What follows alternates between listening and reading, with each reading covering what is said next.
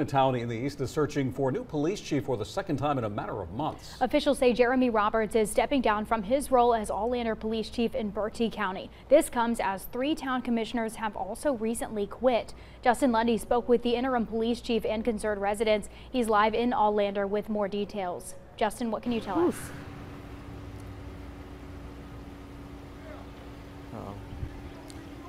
I can't hear you guys right now, but Chief Roberts came out of retirement to become the police chief of this Bertie County town back in March, and 3 months later, this town is once again has a vacant position in the police department, which leaves many residents anxious about the future of the police department.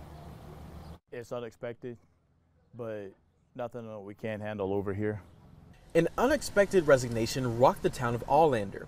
Jeremy Roberts, who was sworn in as police chief on March 1st, resigned Monday, 3 months into the role.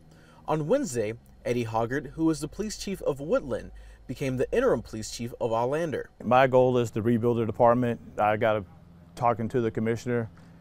I just have to find the right officers that fit over here.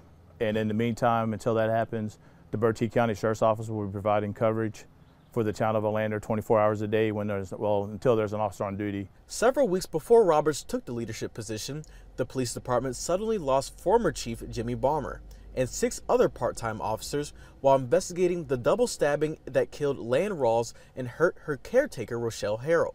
The resignation of another police chief this soon has residents on edge. Well, they need some cops in Aulander. I'm gonna tell you the truth. Just like when they killed that woman right over there. They killed that woman about 2 months ago, 2 or 3 months ago. Yeah, that woman stayed right over there in that White House over here. Aulander Police isn't the only area of town leadership seeing turnover. Jamie, Jason, and Jeanette Tinkham all resigned as town commissioners in early spring. They've since been replaced by Tommy Hale, Ronald Popel, and Richard Jernigan. Despite turnover, Interim Chief Hoggart promises that stability is on the way. Just give us a little bit of time.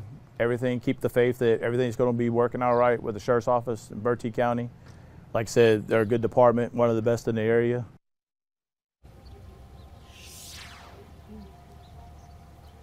Sorry about that a second ago, guys. I did lose service, but Hoggart did tell me that they do have 6 to 7 officers on a daily basis. That's their goal right now. But as of right now, Aulander only has 2 officers. But for now, reporting live in Aulander, Justin Lundy, WITN News. All right, thanks, Justin. And according to a spokesperson for the town, the Aulander police chief position has not been posted yet, and there is a vacant position on the Board of Commissioners. If you are interested, contact the Aulander Town Hall.